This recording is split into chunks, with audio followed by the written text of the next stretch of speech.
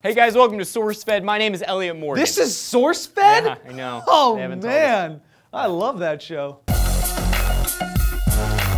Good news, people. Malaria is a thing. Vaccine. Malaria vaccine is a thing. Dang these teleprompters. Yeah, they're a little slow. GlaxoSmithKline is a British pharmaceutical company, and they're seeking approval for the world's very first vaccine that could wipe malaria off of the planet. To put this in perspective, you might think, malaria? I barely know ya.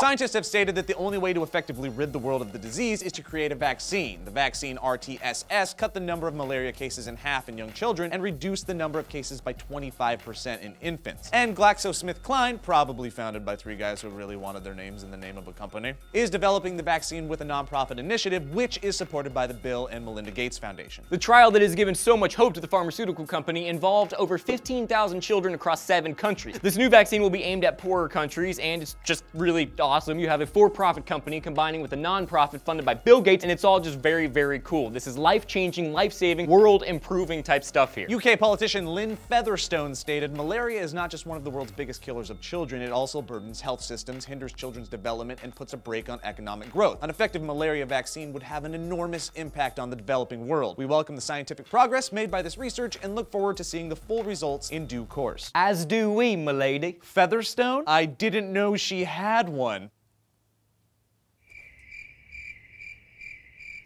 Tell us what scientific breakthrough you'd like to discover in the comments down below. After you're done with that task, do the next task and click this annotation to see all of our content spread across the internet. My name is Joe Beretta. My name is Elliot Morgan. Thank you for joining us for today's SourceFed. Morgan? I didn't know I already had some. Joe Beretta. More like, Joe Boworse.